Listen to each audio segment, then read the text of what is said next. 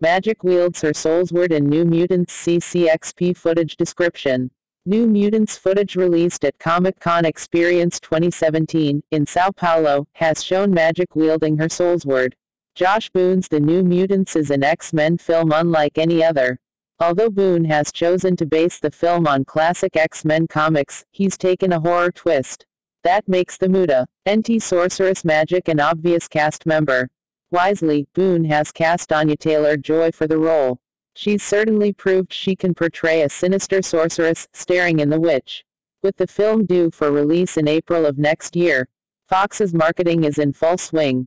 Those in attendance at CCXP 2017 were given a chance to view exclusive footage, and it sounds thrilling. Here's one reaction below, from Collider's Stephen Weintraub. Just saw some new footage from New Mutants where they were using a lie detector taking turns talking about each other's powers. Then a montage of shots showing a ton of action. Looks very cool and completely unlike any other superhero movie. Which is what I want. pic.twitter.com/upmag9qzf. It seems Illyana breaks an uncomfortable silence, deciding to reveal just how her powers first manifested.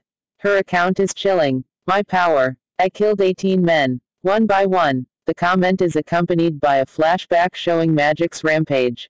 She is seen summoning a blue energy blade, which fans will immediately recognize as the Soulsword. As she does so, it seems Magik's body transforms. Her arm begins to be covered with metal, and Universo X-Men compares the F.A. core to Colossus's transformation in the original X-Men trilogy. It's only a brief clip, but X-Men fans will be seriously excited.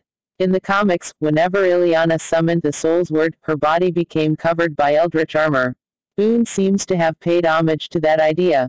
At the same time, he's subtly adapted it to point to Magik's relationship with Colossus. In the comics, she's Colossus's little sister. Yet again, it's a single scene that demonstrates Boone's love of the X-Men comics. Back in October, Taylor-Joy stressed that this was the reason she was confident the movie would be well received. He's just such a fan of the comics, and he really loves them so much that he's really interested in just making sure that we do the comics justice for the people that love the characters. Behind all of the homages though, perhaps the most interesting part of the CCXP scene is the portrayal of Illyana's character. The trailer showed Magik as a broken, scarred teenager who clutched her Lockheed doll to her chest.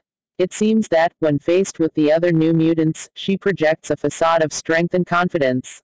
She's unwilling to let them see her weakness. What will happen when the broken and wounded teleporter crosses paths with the horrifying demon bear? Fans will find out next year.